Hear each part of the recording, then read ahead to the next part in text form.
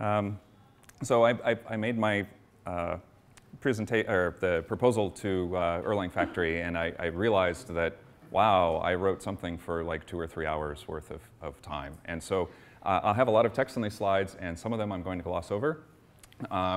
You can find via Twitter. I just mentioned where to find a link for this. So if you want to use it as reference material or for chasing down things after the talk, feel free to do so.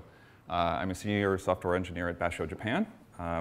And I've been using Unix since 1986 and using Erlang since 2000. I've given talks before at Erlang User Conference and Erlang Factory.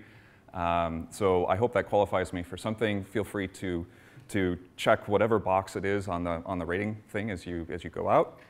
We really appreciate the feedback. So I have this online, both the long-term URL and today, looking at Twitter if you want to go find the full text of this.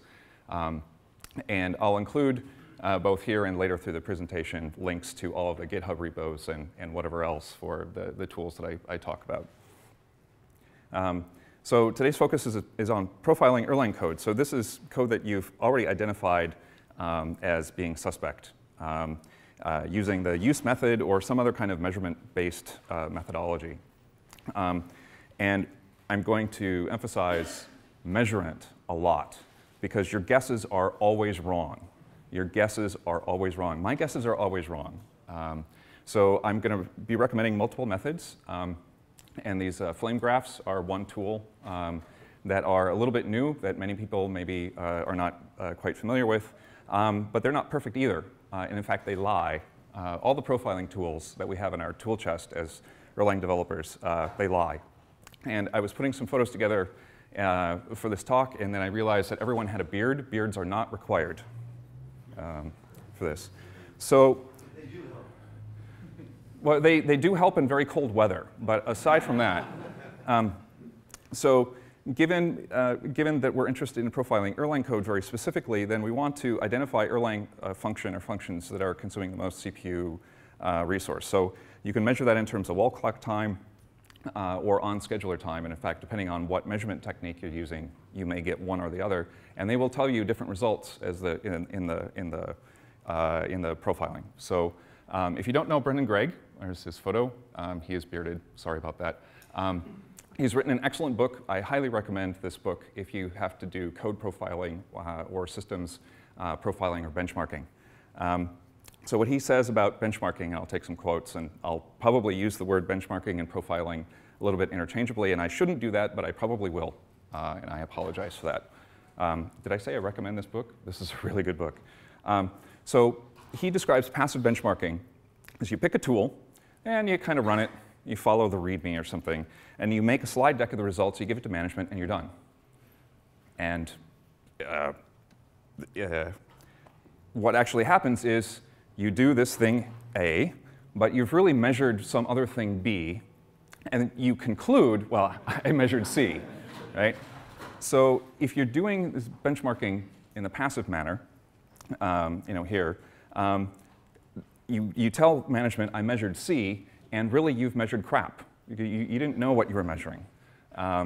So this is kind of a conundrum whether you're doing profiling for a small amount of code or profiling for a larger system. And Greg recommends active benchmarking, where you analyze the performance while the system is running. And you're not doing post-mortem, but you use other tools to actively monitor or probe the system, make certain that it's behaving the way you expect it to. Is the test doing what it's supposed to do, like a test case, load generator, or whatever? Does the system under test actually respond to the test in the appropriate way? Are you calling like no-op functions or something like that? So then you can understand what are the true limiters of the system under test and the true limiters of the test itself. Maybe you're using a load generator and the load generator is misconfigured or has a bottleneck where it's speaking over 10 base T Ethernet rather than gigabit Ethernet or something like that. That stuff happens now and then. So for active profiling, we want to understand what the workload does, what the code under test, how it actually responds to the workload. What are the true limiters of the code? That's our goal. Point number 3 is the goal that we've set for ourselves. But we also need to know some of the limiters of the profiler tool itself. You want to measure because your guesses are wrong. And these tools, they have some limitations, and so they're going to lie to you. Martin Schellen and Roberto Elwa, they had a good presentation about a year ago at EUC, and they're stressing measurement too, right? So don't guess, trust your measurements, and know what you're measuring. So Lucas Larsson, who's maybe here in the room, so a talk he gave last year at EUC at about minute 31, he says, profiling is inherently difficult. You have to be aware of the entire stack. I've been using Erlang for 15 years. I don't know the whole stack either. I mean, this is just sort of a short list of parts of the stack in a Erlang system. Memory management, operating system threads, the Erlang process schedulers. File I/O is this deep, dark box that not many people are aware of, that it doesn't work like it does in Python or Perl or C. So let me skip ahead. Didn't I have a, oh shoot, I had another quote from, oh, that was a quote from Garrett, I'm sorry. Erlang is an operating system for your code. If you don't know where to start, Brendan Gregg, in the systems performance book, he recommends one method out of several, and it's called the use method: utilization, saturation, and errors. So the errors are usually the easiest to find. They're usually loud, especially in an Erlang system. The SASL error logger, if there are errors there, you should be looking at those first.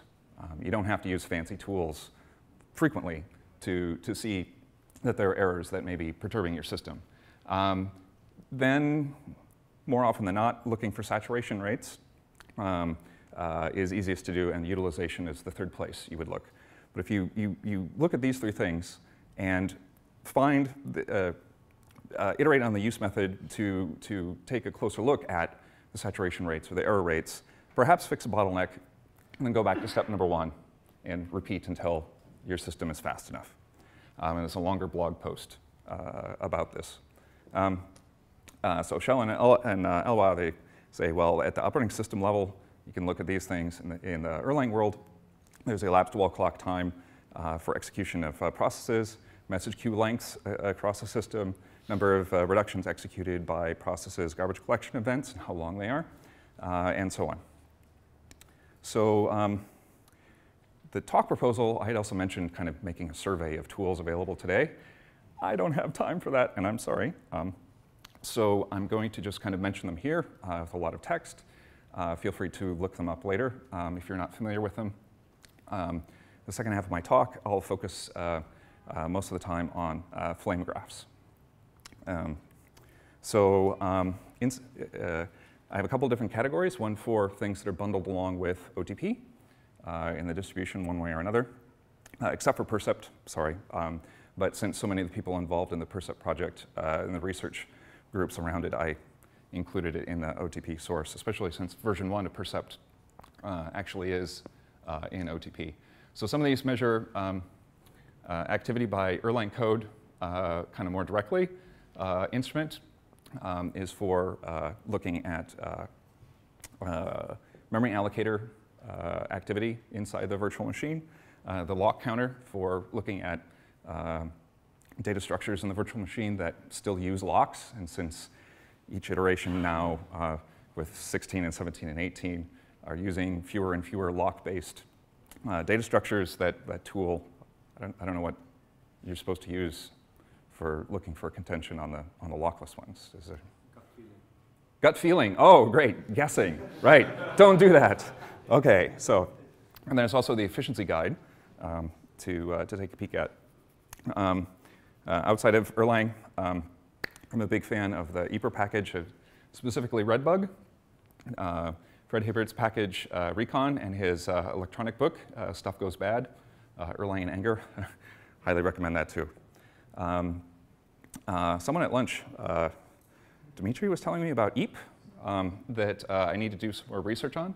But one of the things that it can do is take tracing information from Erlang and put it into a format that you can then feed into the K-cache grind tool for visualizing the stack trace, stack-aware profiling information.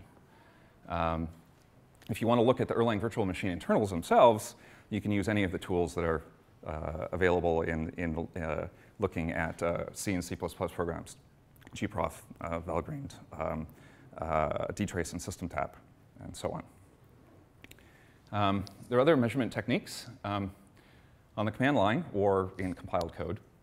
You can use the timer TC function. Please be aware that code that is executed as you type on the CLI is interpreted and executed in a different way and has different timing characteristics than if it's compiled. So please be aware of that if you're using the timer TC command on the, at the shell.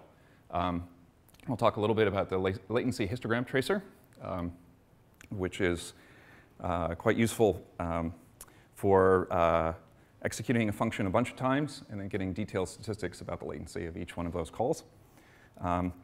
You can also use dtrace and system tap, add some annotations to your code. So here I have examples of adding for probe number 25 of the Erlang user trace.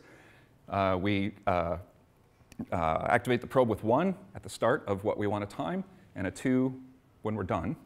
And then in a dtrace, we would look for this probe that fires, the Erlang, and then with PID number, with the argument of 1 or 2, which would tell us the start and ending time. And then we have nanosecond resolution granularity for calculating latencies.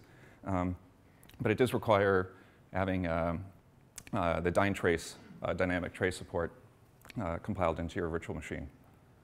And here's some output from the tracing module that I had created. So I have a React running. I'm trying to test this function bitcask put arity3. I run it for 10 seconds, wait for 10 seconds, and I get a histogram. The minimum latency time in milliseconds was 0. Maximum was 48. The mean variance standard deviation 50th percentile was 3 milliseconds, 90 at 5 milliseconds, 99.9th at 14. There were 51,000 some function calls, and then a breakdown in terms of at 1 millisecond there were 13,000 calls, and so on. So this gives you a much more detailed picture of how long that arity3 function was executing each of those 51,000 times. You did turn off the variable CPU clock speed feature, right? When you're doing this testing, how many people forget to do this when they're benchmarking or profiling their code? Turn it off. Turn it off. Any questions at this point? I'm going to kind of segue into the next point and talk about why so many of the tools that we have are based on Erlang tracing, why we use it, why we think it's cool, and some of the limitations. Okay. Oh, sure. You listed a whole bunch of tools. Are most of them applicable to any Beam language, or are they all, or how many of them are Erlang specific? They should. When I say profiling Erlang code, I mean Beam code more specifically. So they should be applicable to Elixir, whether or not they are nice in dealing with the function naming scheme that Elixir uses. But I suppose I should be more general in this day and age. I mean, it's only 2015, right? That there are multiple languages running on the Beam these days. Thanks. So Erlang tracing, it seems a little daunting because it's complex. But really, it's simple. Really, honestly, there's not much to it, except that there's a whole lot to it. So if you're not familiar with it, I want to spend a few minutes talking about Erlang tracing and just kind of basically what it is. So for each event, and we'll talk about what kind of conditions events are, what happens. So whenever an event happens, we send a message, which is a tuple, and we send it to an event tracer thing. And the thing can be an Erlang process, or it can be a port, either a file port or a TCP port. And you can think of that event tracer thing as the consumer or sink or destination for trace messages. So if we've got the sink is pretty straightforward. The source or producer, what can that be? And it could be an Erlang process or a port or the scheduler threads. There's probably one or two small categories of things that I'm glossing over, but since we're really interested in Erlang processes and Beam code execution, we'll focus on that. So I can choose any one process to trace, or some processes, or I can say trace them all, trace them all. There are problems with tracing it all, and I'll talk about that in a little bit, but you can do it.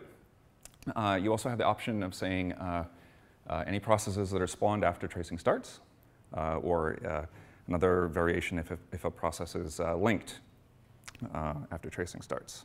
And there are a few other options as well. But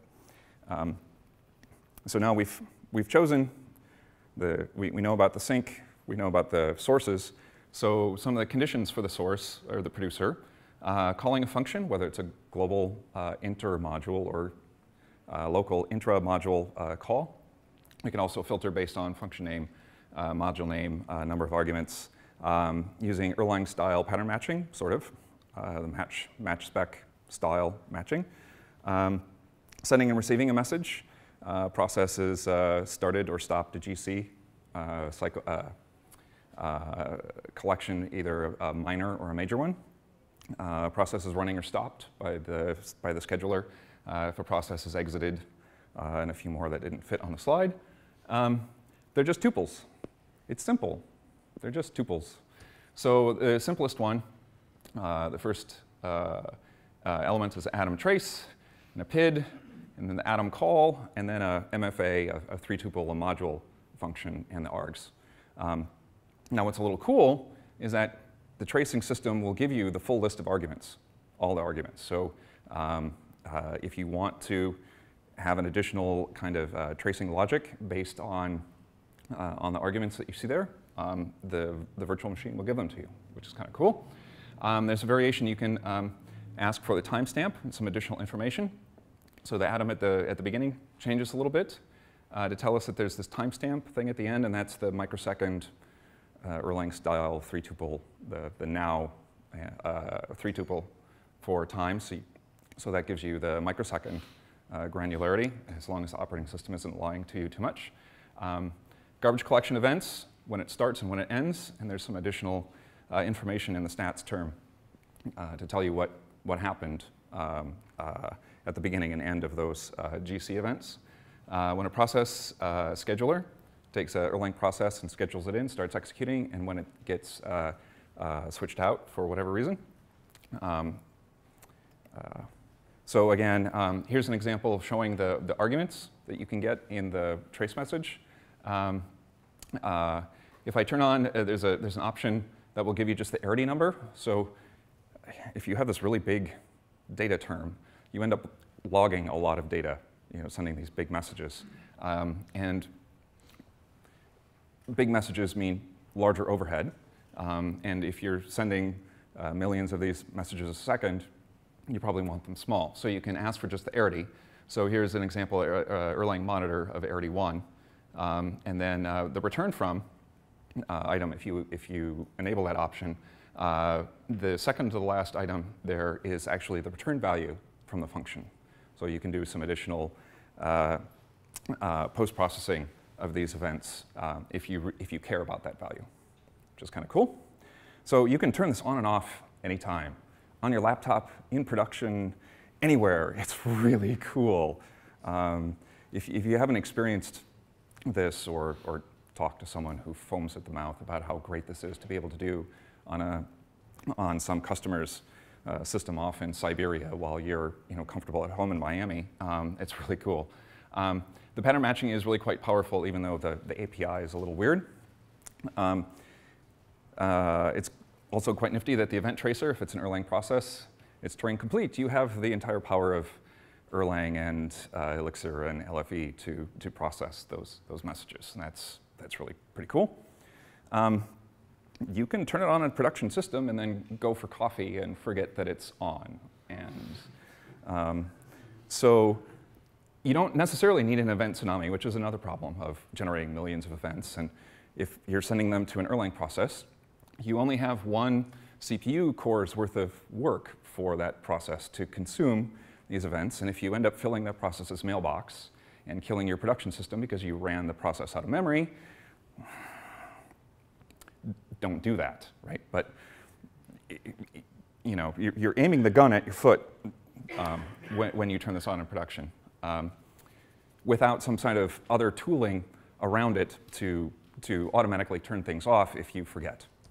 And that's why I recommend using a tool like Redbug or Recon. The API is also frequently difficult to remember. It's probably why there are so many tools for managing it. Is just there's probably 10 or 20 people in the world who actually use it frequently enough to remember what all the cryptic little API thingies are. So the fprof tool is included in the OTP toolkit. It is the most useful of the profilers for our purpose of profiling Erlang code. It's mostly easy to use. It measures wall clock time for calling a module function with some argument list. So it's really easy for measuring execution time of pure functions, especially, both time executed by that function and then by all of the functions called by it, and get the stack trace and being able to get a report that tells you profiling data by call stack. The report is a little difficult to read. Erlgrind and the EAP tool, using together with Kcache grind, is a better tool. When I talk about flame graphs, I think that frequently they're a better, even better tool for visualizing, and I hope you'll be all excited and fired up about using them as you leave the room. fprof is really not designed for multi-process measurements. The call stack interpretation can be okay or terrible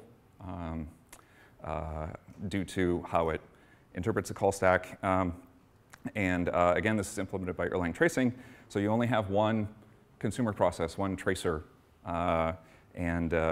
If I turn this on all processes on a React system, I can slow it down by 2 to 3 orders of magnitude.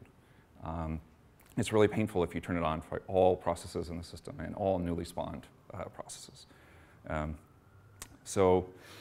I'll switch to flame graphs now.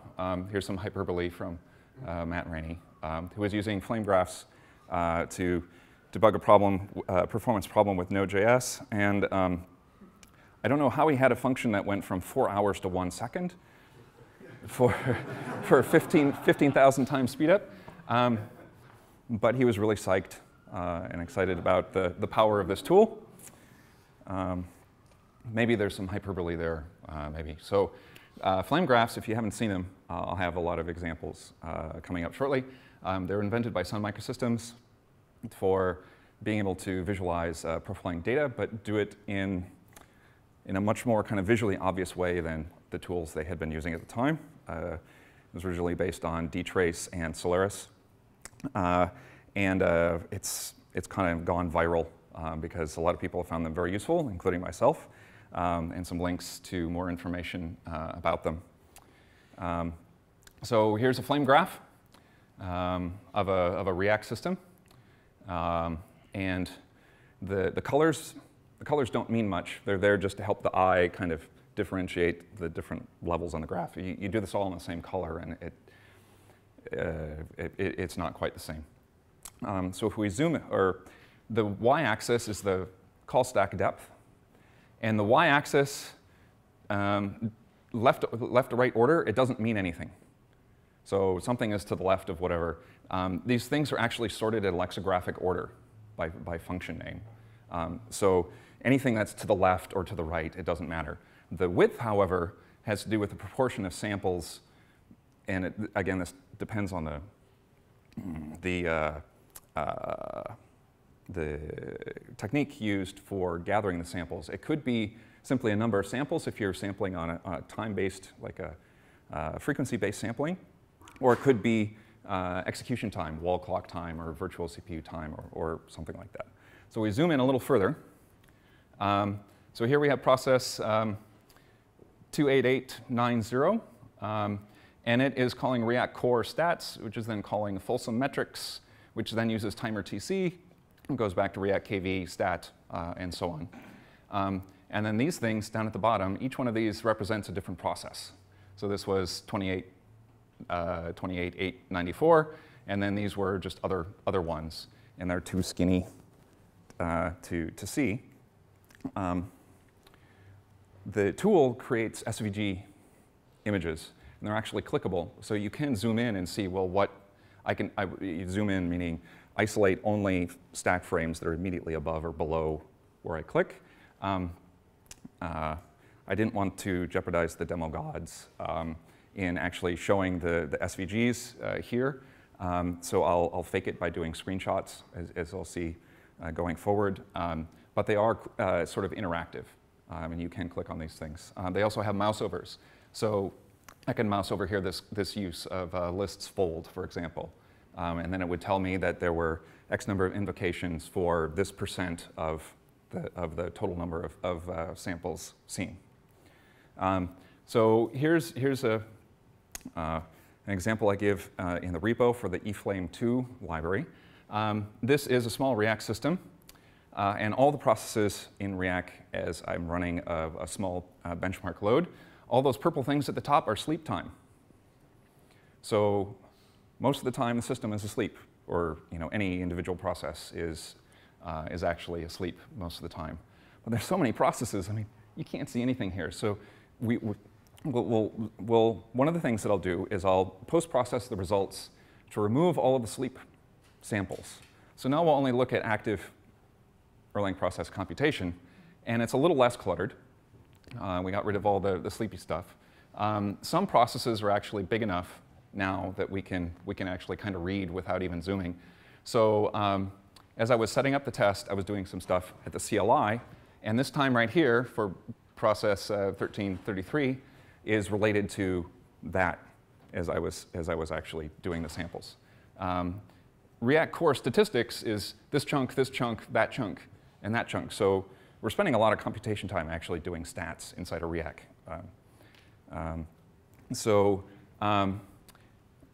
I then post-process the results again to take all of and I'm doing this with awk and sed, by the way, to collapse all of the samples to remove the individual process identifier from the stack trace. So now all of those stats things all fall into one great big lump here, and we see that it's taking 25, almost 30% of the CPU time. And if I mouse over, it would tell me it's like 27 point whatever it is. And we can see that lists fold is doing it quite a bit, and we have some Erlang nifs also taking a fair bit of time. And if I were interested in that part of the subsystem measuring at this time, I could zoom in and do some more work there. But I'm actually interested in another problem right now, is a particular vnode, because this is the code I'm interested in profiling. And if I look at it, React vnode, process 450, it's sleeping most of the time. OK, so we'll ignore the sleep time, and we get something that looks like this. So it's spending all of its time under this current workload doing genfsm handle message. And I know from the work that I'm applying, doing puts to the React database, this is exactly the function that should be executing. And it splits its time between doing a get, because the React, it will do a get to see if the key already exists from the back end. And if so, if it does exist, then it will merge values based on vclocks and whatever else before doing the put. And we actually have the put activity happening. Where is it actually happening? It's really small, actually. I had also captured some background process asking for statistics about how many keys are in this particular vnode, this particular portion of the database. And so that actually was taking more time than the puts that I was doing were, which is a little scary. Maybe we should look at that instead of the puts that I was trying to do. So there are three methods for creating these things. You can profile the VM using standard techniques, using Brendan Gregg's flame graph toolkit. It's really cool, but it tells you what's happening in the guts of the virtual machine. It doesn't tell you things about particular Erlang processes or what Erlang code they're executing most of the time. Method 2, Vlad Key's eFlame library, uses Erlang tracing with all of its strengths and weaknesses, and it's not always accurate about its call stack reporting. I've got a variation of it called eFlame 2. It has a couple different methods for call stack calculation. It can use Erlang tracing or not, with all the strengths and weaknesses. You can use a patched VM to have lower trace event overhead. I'll talk about those patches in a moment. I hope maybe it has an easier to use API, but I'm the only person really using it aside from a couple other folks at Basho, so I don't know actually if it's easier to use or not. Pull requests are gratefully accepted. It's not always accurate about the call stack reporting either, which is really annoying. But that's why you should always measure and don't trust any one tool, but try to get some confidence by confirming results with multiple tools. To create the flame graph, you start a workload on a system, keep it running for the duration of the measurement. Use the measurement framework from previous slide. Then you convert the raw measurements to the standard flame graph input file format, generate a SVG image, and then if you need to convert that to another graph format, you can do that if you wish. Here's some goop about how to do that. I hope it's not too difficult. You can look at it later, or I can talk about it during the question period. So the eFlame 2 library, one of the things I did for the, the current version, current method without patching the VM uses a very scantily documented match spec option called process dump. And this creates the same summary text that you would see in an Erl core dump text file. And on a React system, each one of these messages can include a blob of this info that's 15 kilobytes or more for each trace event. That is what it is. So I'm really interested in the call stack and all this other info, which looks like this. If this text looks familiar, this is the same text that is delivered to you in these trace messages. And I don't care how many messages are in my mailbox queue. I certainly don't want to know the contents in CPU expensive to compute ASCII format, or the process dictionary, or a lot of other stuff. I want the call stack. That's what I want. I want the call stack. So we're going to hack the VM.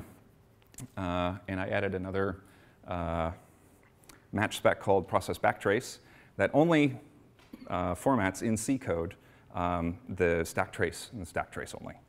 There are a couple of different functions with a slightly different suffix in the eFlame 2 library to use this style of generation. So like I said, I can really slow down a React system a hell of a lot by turning on tracing on all of these processes. Time-based sampling, like gprof has been using for decades, or dtrace, they have very little overhead. And if you just have enough time to gather the samples, you can generate statistically valid profiles using this method. But gprof and dtrace, they don't give you any information, again, about what Erlang process is running at the time and what Beam code is being executed at that time. If you're a dtrace magician or know one who could help with this problem, please let me know. I'll gloss over the VM hacking here and how to build it. I created an async thread that all the code I added, by the way, uses the word goofus to make it very clear that this isn't Ericsson approved code, at least not quite yet. But it basically sleeps for a period of time, and if there's a global variable that is set by a debugging BIF, if that's enabled, then for each of the schedulers, for their scheduler their scheduler process structure in C, we set a flag. We set it to 42 because that's the answer to everything. And then we go back to sleep. we just loop.